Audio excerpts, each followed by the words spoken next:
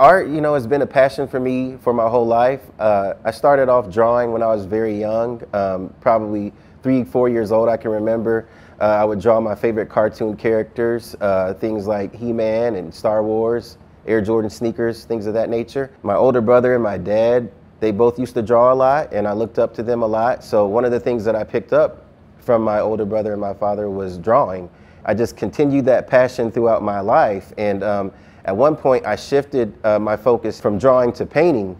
And the reason I took that shift is because I felt like with the way that I would draw, it was tough on my hands and it was hard on just my hands and fingers. So I thought that I would need to make a transition if I was going to continue to be able to create and develop art. So I made that shift to painting. So I've been painting for quite some time now, and that consistent focus and dedication through wanting to create something has led me to having some success in the world of art, including this opportunity with Newfields. One of the things that I want to do with my work is I want to make it personal to me. I want to create things that I can relate to and I've had experiences with, and it allows me to tell a story through my work. It allows me to think and also be very reflective. I try to work with people that I know, people that I've met, people that I admire, people that I feel like I have a good energy with. So, a lot of these individuals that you see are, just that. Like Sylvia, she's a new friend of mine.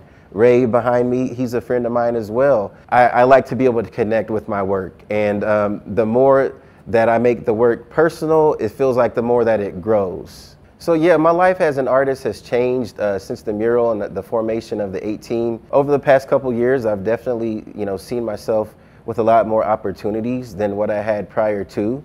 That wasn't something that I necessarily expected from being part of that mural, but it's been a blessing. I've worked with Starbucks, I've worked with Major League Soccer, the Children's Museum of Indianapolis, a lot of other things as well. So I definitely see great things that have happened in my career over the past couple years, and I'm just looking to continue that momentum and keep it going and to keep expanding.